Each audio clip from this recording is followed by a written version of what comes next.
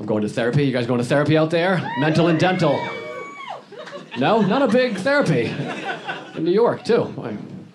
I love it.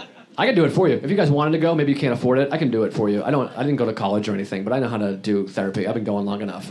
Whatever you're dealing with, it's because of your family. Look no further than your own family. That's all therapy is. You complain about your problems, and they says, it's your family. And then you're like, still, great. Then you give them your money, and then you leave. At first, I was skeptical. I was like, I don't know. And then I spent 11 seconds with my family, and I was like, he nailed it. These are the worst people I've ever met in my life. I don't know how I didn't see this earlier. My Aunt Betty, she's a big source of my anxiety. I don't know if you guys know her at all. She was a babysitter, late 80s, early 90s. I have anxiety. That's like my big issue.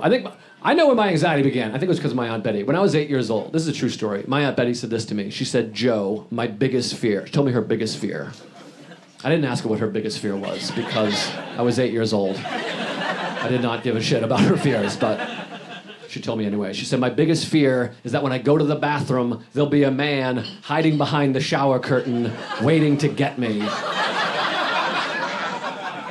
And I was like, well, that's my biggest fear now also. Previously, my biggest fear had been wetting my pants, but that's now the solution to avoiding my new biggest fear, entering the bathroom at my parents' house. My parents are like, what do you want for your 9th birthday? I'm like, how about a urinal in my bedroom? And maybe a firearm and a new babysitter, the big three. That was my big fear when I was a kid, wetting my pants. If you get like frightened of anything or scared, which I was scared of everything, if you get frightened by something, you can just urinate right in your pants.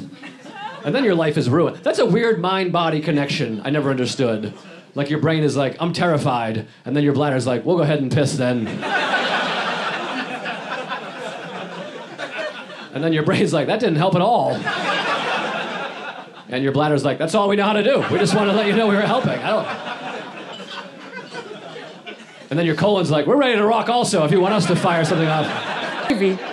That's what we'll get. Fortunately, my Aunt Betty was never attacked by a man behind the shower curtain, which is good.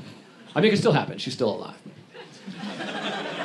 It probably won't. She lives with her parents. They have a security system set up. And, she's always lived with her parents. She's never moved out. She's never been married. She had the wrong worst fear. She should have been praying for a man behind that shower curtain. She might have been able to scooch on out of that house, but... That joke got mean, evidently, but she's an asshole in real life. Don't worry about it. You guys really took her side. That hurt my feelings, goddammit. What about my feelings? I'll tell you what's good about therapy. You get a diagnosis. You find out what's going on, like what's wrong, you know? Like we're all fucked up, you know? You go to therapy, you get a diagnosis. Like I have OCD, obsessive compulsive disorder, which is fun. I like to say I have it.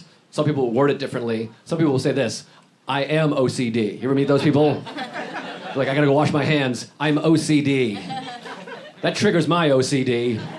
Because I'm like, you're not saying it properly. I guess it sounds normal, because you hear it, so it sounds normal. But watch me replace it with something else. I gotta go wash my hands. I'm genital herpes. See how that...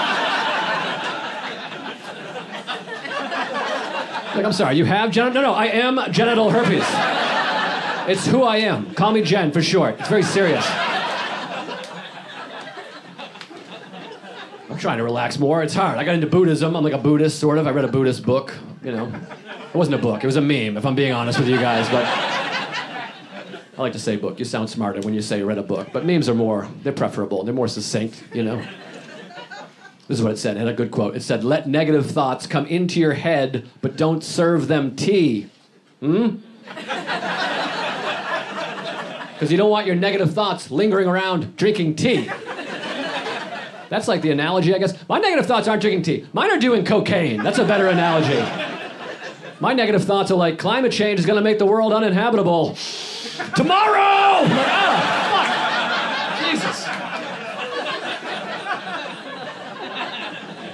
I read this. Human beings have up to 70,000 thoughts a day. Did you guys know that? I thought it was like 9. I had no idea.